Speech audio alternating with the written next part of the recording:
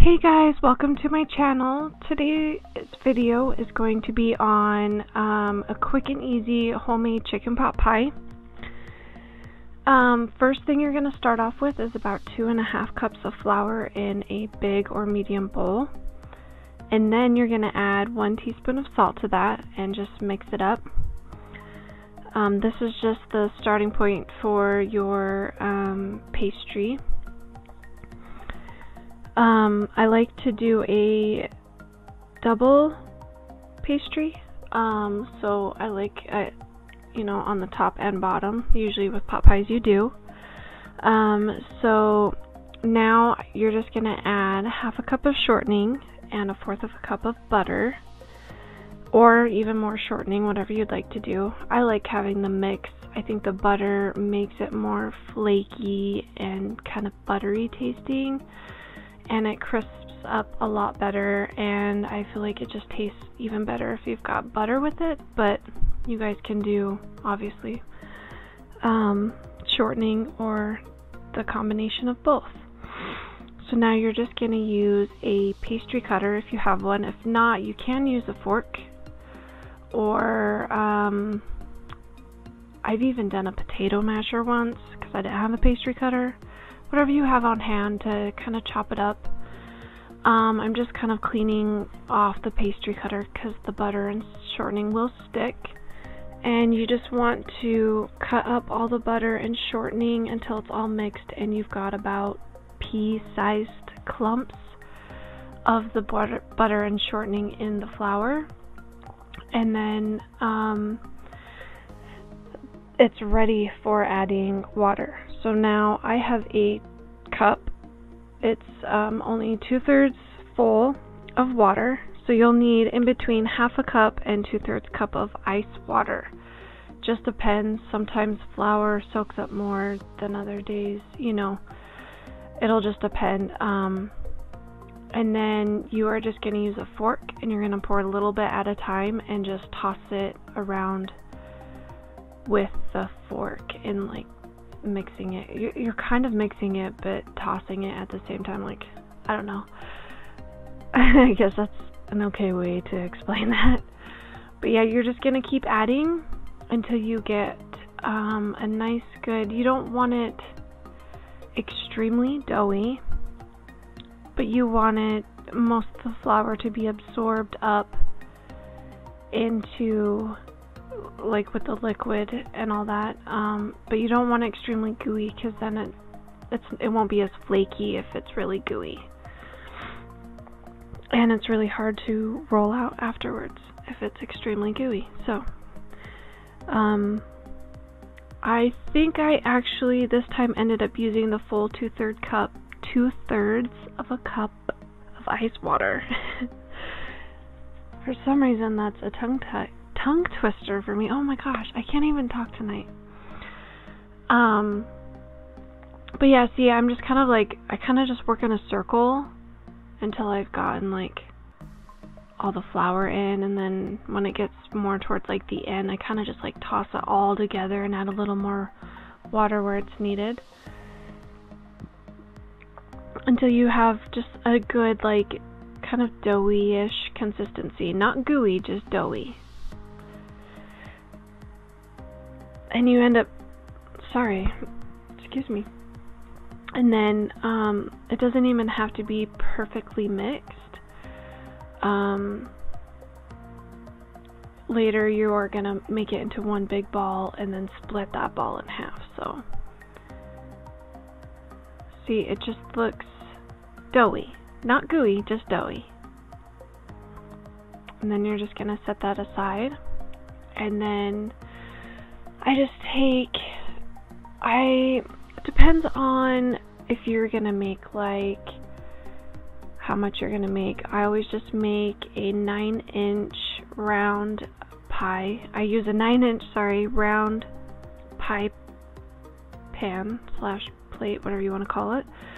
And so for that amount, you would need 1 can of condensed chicken, or you guys can, wing it up and do whatever kind of can of soup, I guess you want to use. Sometimes I will do beef pot pie with this recipe and actually do gravy and use beef gravy.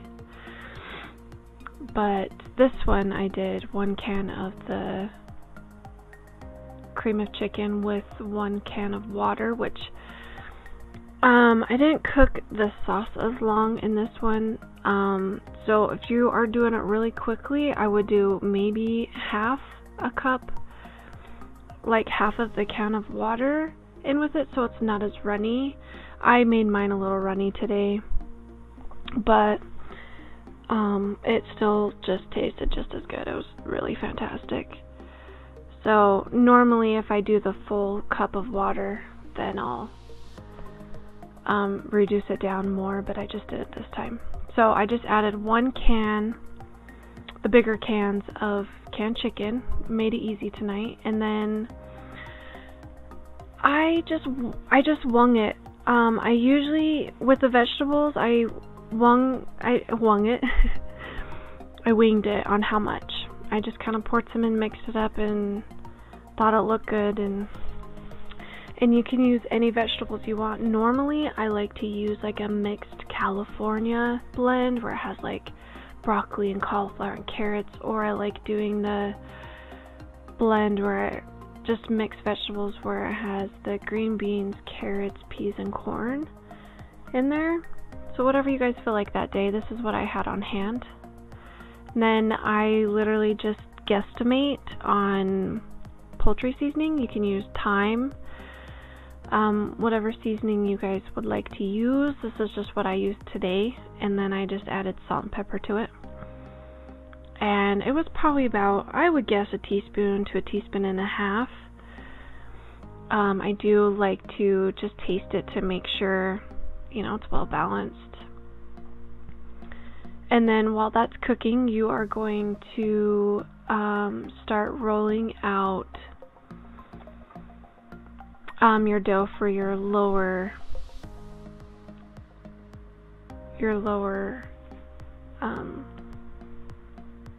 part of your pie. The bottom part of the crust, I'm sorry. Oh shoot. But yeah, so it's just kind of mixing. I have it on I just have that on like medium high heat. Sometimes I'll even put it on high. And then here I am just tossing up some more of the flour in the dough and just kind of working it all together, forming one big ball. See, I probably could have added even a little bit more water. But I like the consistency of a really flaky crust, and so having it a little bit drier makes it flaky. At least I feel like, anyway. I am no professional, just stuff that I've kind of learned. So like I said, you just make one big ball, tear it in half where you think it's in half. It's not going to be perfect. Flour up your surface that you're going to be rolling your dough out on. And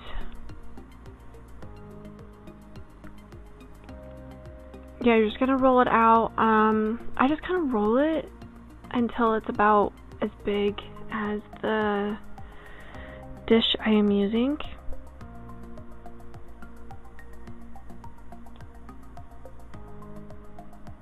I think I was just, I'm just stirring. Keep an eye on your innards there, and I was just kind of stirring it up.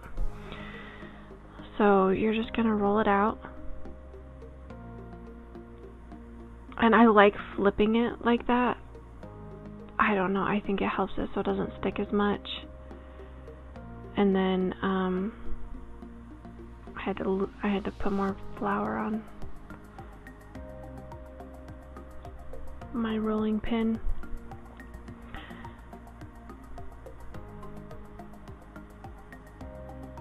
But yeah, so then I like to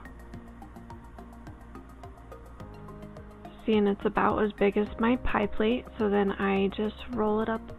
I don't roll it all the way, I just roll it partially like that, and then you drape it over. It makes it so much easier when you are working with pastry, if that trick. Oh my gosh, especially when you stick the top layer of pastry over the mix, partially rolling out in the rolling pin and then just using half of it to, like, you know, roll the rest of it out. Oh, it's awesome. So right here you guys can cut it or use your hand like I'm doing. This is just kind of my quick, I wanted to show you guys my quick version of, like, oh, just got home from work and want to hurry make food. I just kind of pinch the edges where it's hanging off and make sure it's all fitted to all the bottom of the pan and everything. And then I'm just going to roll out the other part of the dough and get it ready to layer the top on, to layer it on top, sorry. I love making pastry. Pastry is one of my favorite things to do. You can just do so much with it. Sometimes you'll have a lot left over with this recipe, and I like to roll it out and put it on a baking, like a cooking sheet, and just put some melted butter, cinnamon sugar on it and bake it, and it just, like, you just got cinnamon chips. Oh, I love the diversity of pastry. So you're just gonna roll it out. It kind of tore on me, and that'll happen. You can always tear a piece off that's hanging off the other edge and mend it. Dough is very forgiving sometimes. And then I'm just measuring to make sure it's big enough, and it is. See that little rolling? It makes it so much easier. And then you're just gonna grab your filling that has been cooking off of the stove, and you're just gonna pour it right in. And sorry, the camera fogs up for just a minute here because it was hot.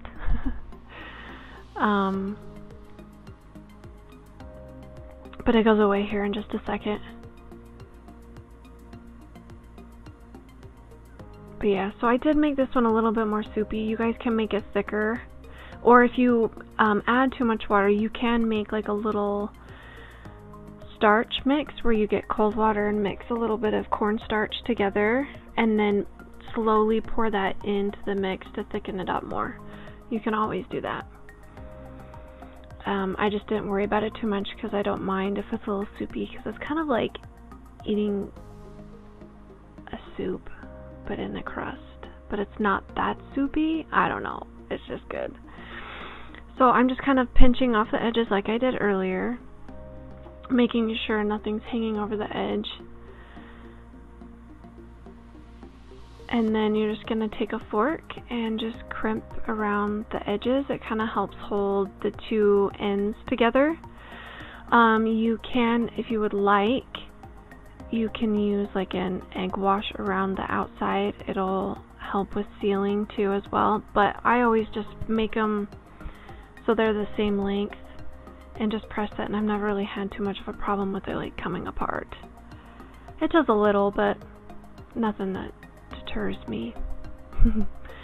And then I didn't show it, I apologize. Then you're just gonna use either a knife or a fork, and you're just gonna kind of prick the top a little bit, just so if it does bubble, you don't get a gigantic bubble on the top. And then you're gonna bake it at 350 Fahrenheit for, depending on your oven, it's about 20 to 25 minutes. Maybe 30, and just till it looks golden. There's no egg, so you don't have to bake it forever, and your innards are already cooked, so it makes it really quick, and it's just all golden and delicious. This is one of my favorite recipes to make for quick nights. So right here I tried using a slotted spoon. I don't know, I have pregnant brain, so I switched and got a metal spatula, so that's why it looked partially like kind of cut. But see how it's kind of loose?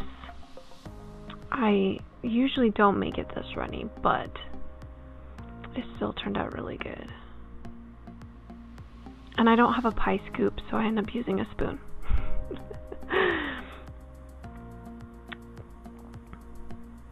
Oh, but it's so delicious, that crust. Makes me want to eat some more of it. See, it's runny, but even when you have leftovers, it's thicker. Like, I ate some today at work, and it thickens up. But yeah, so I hope you guys enjoyed this video today. Sorry, I was kind of stumbling on my words there a bit, but I hope you guys enjoy this recipe. And yeah, if you guys like these videos, then just hit that subscribe button. And I try to post every week, every Tuesday and Thursdays. And yeah, I'll see you guys in my next video. Thanks for watching. Bye.